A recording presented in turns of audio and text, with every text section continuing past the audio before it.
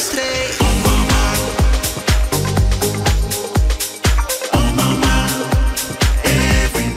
If you can break a New York crowd or a London crowd, then you can pretty much do anywhere. I'm not sure how true that is, but I've heard people say that a lot. Because we're quite reserved, you know? But with our own like, sort of following, I think they were really rocking or going for it. So they came there for a reason.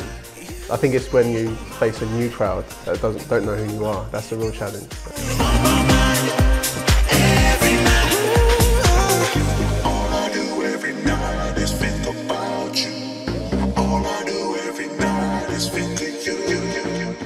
It's becoming more and more every year actually. We're building our fan base. I feel like our fan base started outside of London and then it's come back in.